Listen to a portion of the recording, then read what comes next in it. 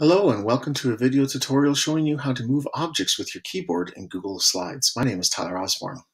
So right now I have a slide here full of desks, and I'm going to show you how to move these objects only using your keyboard, just so you can get them really fine-tuned. Sometimes it's a little bit easier to do the fine-tuning with your keyboard than it is with your mouse. So I have all these desks here, and I'm really hoping to make like a classroom scene with them. So all I've done is copy and paste them on top of each other. First, I'm going to move them kind of into place with my mouse. So it's easy to do those big movements with the mouse.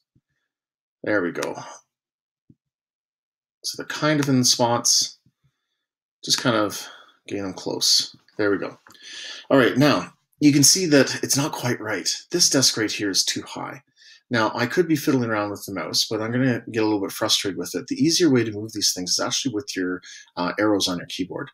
So if I use the down arrow, I can move it down so it's in line with the other desks. And if I use my side-to-side arrows, I can move them side to side. Now, what if the jump is too big? So when you're pressing these arrows, it's actually jumping about 10 pixels, and that might be too big.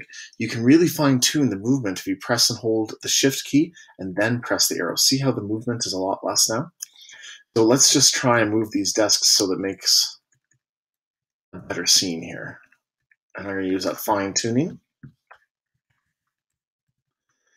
There, and if I wanted to add in some students now, this would really sell that effect of looking. Now, as you can see right here, my desk is a little bit too high for this, but if I jump down, it's too low. I jump high, it's too high. So this is when I'm going to use that fine tuning to make it look just perfect.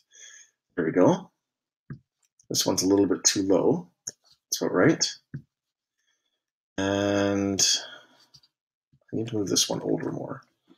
There we go. So I'm just using my keyboard to fine-tune those placements. It's going to save you a lot of time. It also will really reduce your students' frustration when they just can't quite get that object to be right where they want it, especially if they're using a Chromebook.